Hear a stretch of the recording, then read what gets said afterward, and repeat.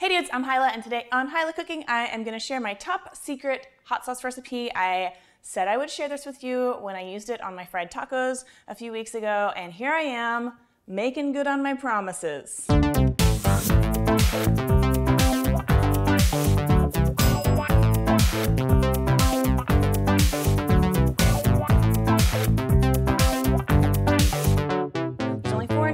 But the most important one is just the type of chili that we're using, which is a chile de arbol. That means tree pepper, and they look like this. They're long and skinny, and they have these long stems, and they're called tree pepper, I think, just because the bush that they grow on kind of resembles a tree. I've never actually seen one, but I've read about that. I think you can find these at most grocery stores in the US. If you can't, something that's comparable that it might be a little bit more easily found is like a Japanese dried chili, or a chile japonés. Chiles japonés, am I pronouncing that right? Chiles japon, Japanese chilies, but they're shorter and fatter than the chiles de arbol. So compare. I think that the chiles de arbol are a little bit more flavorful. It's such a vague word. They're sort of grassy and earthy and floral. And I think they're a little bit hotter than these, but these will work too. But I have the chiles de arbol, so I'm gonna use those, and you want like about 3 ounces of dried, and you're just gonna break the stems off and drop them into a heat-proof bowl. I like to use glass because it keeps the heat in longer than a metal bowl would, but metal will work too if that's what you have. I guess if you wanted to remove the seeds to make a less hot sauce, you could, but why bother? Just go buy some paste if that's the case. All right, so I'm gonna pretend like I did this whole bag in here. We're gonna add some peeled garlic cloves. If you wanna smash them first to peel them, that's fine. I just compulsively try to peel them without smashing them. I'm gonna cover this with some boiling water. All right, you just want, it'll probably take like 3 or 4 cups of water to cover 3 ounces of dried chilies, and they'll float at first, and don't inhale that steam because it's already really pungent. They'll float at first, but as they sort of become waterlogged, they will begin to sink. I like to cover it with a plate or something else to keep the heat in, and then let them sit here for a good 3 hours or something until they've absorbed a lot of the water and the water is cooled off. And I have some that I already started soaking, and I'll show you what that looks like. Just like this. Look, it's a cool magic trick. Just keep your eyes up here, folks. No, just kidding. All right, so this is what, oh, I missed a stem. This is what 3 ounces of soaked chiles de arbol look like. They smell really good. I wish I could describe it to you, but my vocabulary is not that good. Okay, so I'm gonna get my blender out, and we're almost done with the salsa. All right, so we're just gonna transfer these soaked chilies into the blender, and I leave the soaking water behind just because there's probably some flavor in there, but there's also probably a lot of dust and things like that. And you can see there's a few garlic cloves in here too. I put the garlic in already. Okay, just use your hands. Sometimes that's easier. Hot sauce, 'cause it's America's condiment.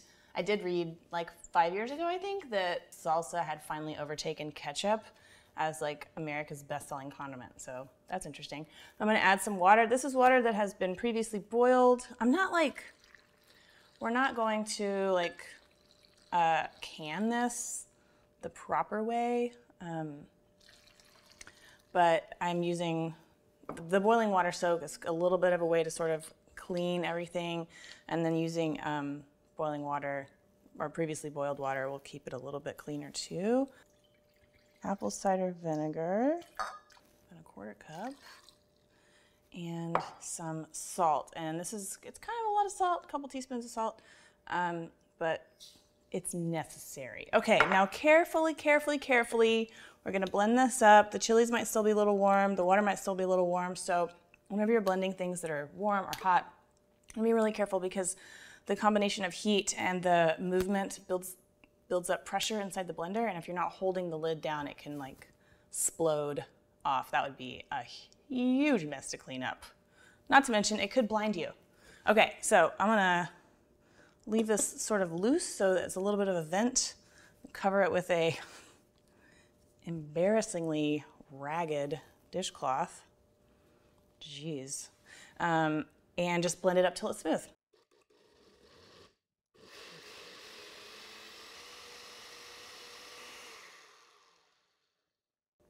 The color is another thing I love about these chilies.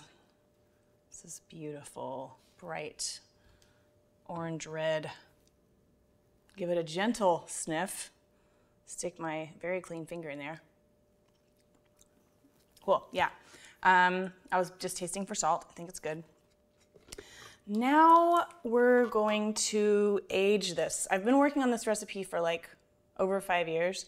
And the first few times I did it, I would pour it directly into like a little narrow-mouthed salsa jar, not taking into account that it ferments a little bit. So what I'm gonna do is pour it into a mason jar or something, and I'll probably need a couple of these, but this will work for now.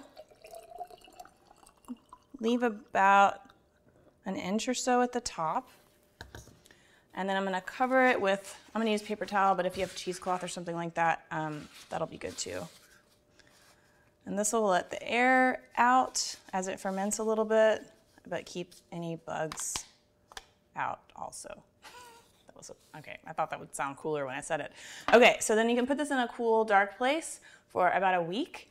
And if there's any like bubbles or anything that show up, that's totally fine. It should sort of stop bubbling after about a week. And at that point, you can funnel it into some smaller salsa jars. And this is one that I made. I dated it February. I made a big batch in February. This is the last of it. And I just transferred it into here, stored at room temperature. It keeps for like at least 6 months, apparently. Oh, I should taste this for you so I can show you that it's not poisonous. Hang on. Chips. Let's get a chip. And it keeps its beautiful color. And it's just lovely. It's so good on tacos or chips or anything. Chips and salsa, dude. It's like one of my favorite foods of all time.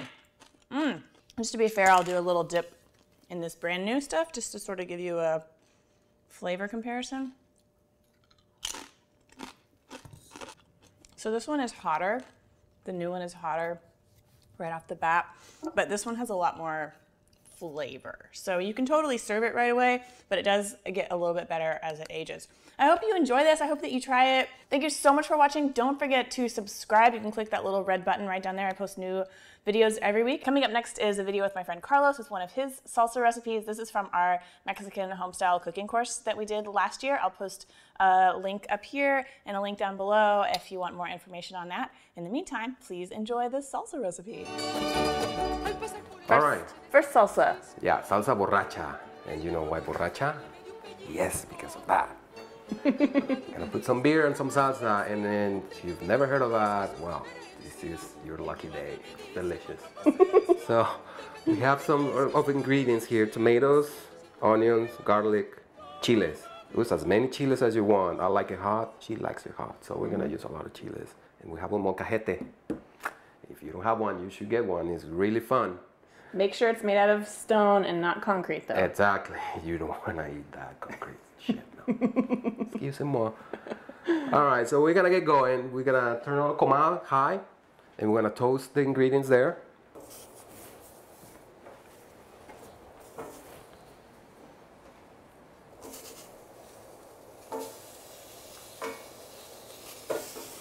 And you could do this in a broiler if you wanted to. Yeah, you can just put them in the oven in a pan and or on a grill outside. On a grill outside, yeah. And just turn them over once in a while.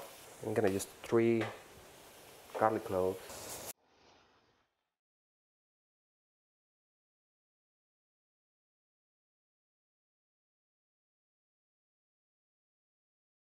Oh yeah, oh, it's way faster than when you broil it.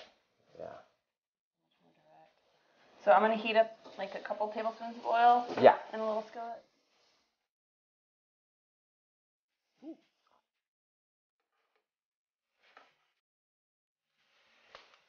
And we used jalapeno and 3 serranos. Yeah, 1 jalapeno and 3 serranos. You can use habaneros if you want, but those are really hot. Yeah. We're toasting these things.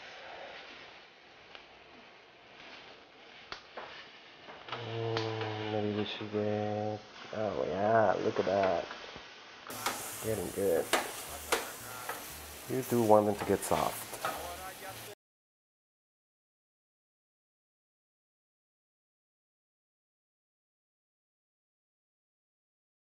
I'm gonna take a little longer here with the onions and this, finish them up.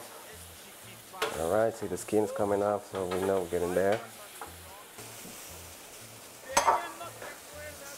And do you want to keep the skins on? The true recipe wants you to take it off, but again, my personal choice is to leave it, so you have the charred parts of the tomato in it, and Right. it tastes really good. Yeah, actually. it's a lot of flavor there. Yeah. The skin. It's sweet and smoky. It's good.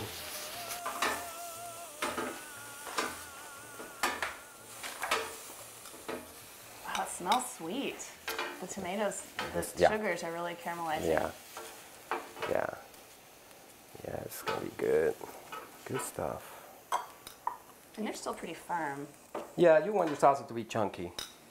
You know, that's why I like the molcajete. You know, you can use a blender, but just get some chunks of tomato, chunks of onions and garlic. It just tastes better. Yeah. So you could use maybe a food processor if you didn't have Yeah. molcajete. Yeah. This up. You want the onions to get a little softer, and the garlic as well. The same with the chiles. All right. So the way I go with this, well, let me tell you about home. There's a restaurant, I think it was Santo Coyote, I can't remember. They used to make salsas on your table in a tiny molcajete.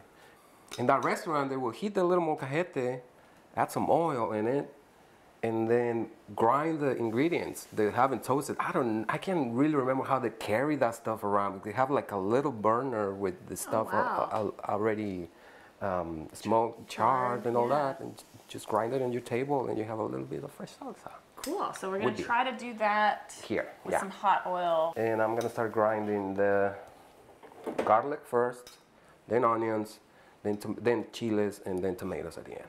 That's it. That's good. That's good. It's good enough. I don't want to burn myself. I'm gonna add a little piece of onion to. Just gonna spread around Your muscles. your muscles and your energy. Ooh, yeah, look at that.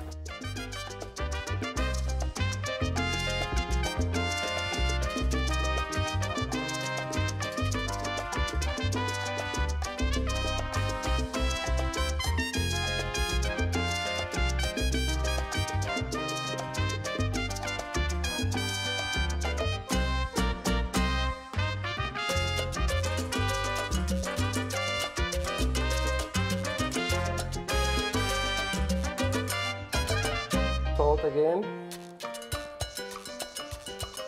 Get a little bit of cilantro leaves. Just break them up, put them in. A dab of Worcester sauce or whatever you call that.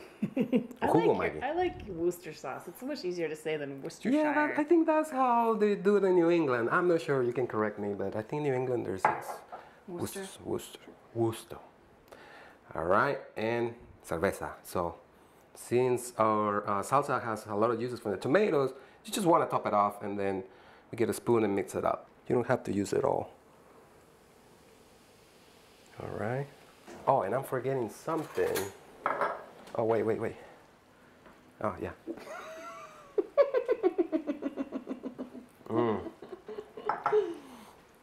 Mix it all up. Add a little bit of lime juice. Yeah, let's get a chip here. Wow. Just go for it. So you kind of scoop up some big chunks. Yeah, if you can. Yeah. Cheers. Cheers. Oh my God. Mmm. Told you, right? The bitterness of the beer with the roasty, like charred. Wow. Yeah. Yeah, I could definitely see when we were saying where they heat up the molcajete, like this hot. This would be really good hot. Yeah. Hot salsa for. Yeah. And is it just for chips or tacos? Or? For tacos, and you can still take this. It's kind of heavy, so I don't want to do it right now. You can take everything out and kind of do like a sofrito in the pan with hot oil. Pour the salsa on, and then just bring it back to the molcajete, and that's the finish up. torch, but Okay. I like it like this. Yeah, Better. yeah. This is delicious. Yeah. Ooh, thanks, man. Thank you. More salsas coming up. Yeah. Thanks, Carlos. Remember, I'll post information up here and down below for how to get our course where you can get some more of Carlos's family recipes. And up next is a salsa verde recipe from my own collection. Bon appetit. First step is to prepare the tomatillos and get them in the broiler. So this is what a tomatillo looks like. I always get questions about these whenever I cook with them on my show because I know they're not available everywhere in the world. Like a lot of parts of Europe don't have them. But I don't know. I think most places do. I don't know. You can also find them canned.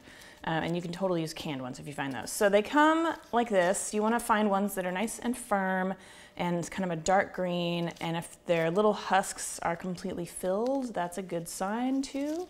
These are actually not related to tomatoes. They are related to gooseberries. If you've ever seen a gooseberry, then you will know immediately that they are very similar in appearance with this little papery husk. So underneath the husk is a slimy, sticky sort of sap. You can see my hands are kind of shiny. And you want to rinse that off. So just over here with a little running water. Okay, and then once they're rinsed, we are gonna cut the big ones in half and put them on my little baking sheet here. And I'll show you what they look like inside. The inside, they look very much like a gooseberry. See, it's like kind of a spongy, this picture just like diagram of a penis because it's got like that like spongy tissue. Anyway, enough about penises. And like I said, if you were using canned ones, no need to roast because they're already cooked. You could just drain the liquid off and start grinding them up with the other ingredients. And then I'm also gonna do my little serrano. I'm just gonna cut the stem off. You could remove the seeds if you want a milder salsa, but you know, I like it spicy. So I'm gonna put this in the broiler for 5 to 10 minutes until the tomatillos are nice and blistered and soft, and they'll turn kind of like an olive-y green instead of this nice bright green. While the tomatillos are broiling, we can start grinding up the rest of our ingredients. I'm gonna use my molcajete to grind everything up because I need to show her that she's more than just a really heavy thing that sits on my counter and collects dust and sometimes old garlic cloves. So you could totally use a blender or a food processor. So a little bit of diced onion, some coarse salt, and I'm just gonna start pulverizing this. And the salt helps it get a little bit ground up. And a little bit more onion, and also a couple cloves of garlic. A little more salt. You want to add about a half a teaspoon of salt total. And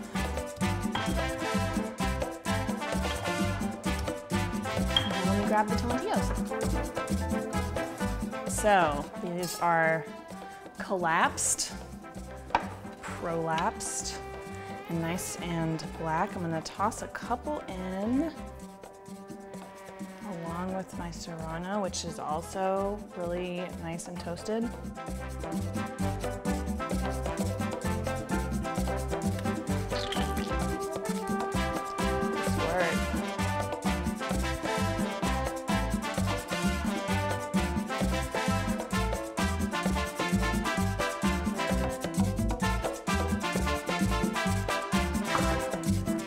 Okay, about 3 days later, just kidding, but it does take 5 or 10 minutes by hand. We've got a salsa looking thing, a chunky little salsa. I'm gonna add some cilantro. I'm just gonna mince this up really finely.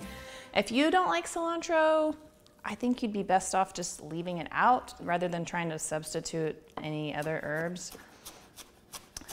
It's still a really, really good salsa, even without the cilantro. And don't bother picking the leaves off because the stems actually have a ton of flavor. So I just do like a little small handful, like that. Add that in. And a little bit of lime juice. You don't need too much, maybe just like a tablespoon, because the tomatillos are a little bit sour too.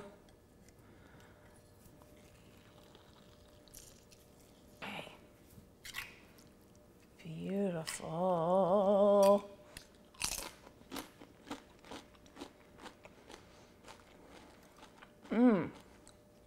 Zesty, it's light. It's got the perfect amount of spice for me. Like, it's spicy enough that you notice, but it's not so much that it overpowers everything else.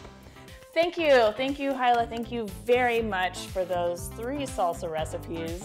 I hope you guys like this little experimental compilation video. Again, don't forget to click down there to subscribe, and I will see you next week with more videos. Bye.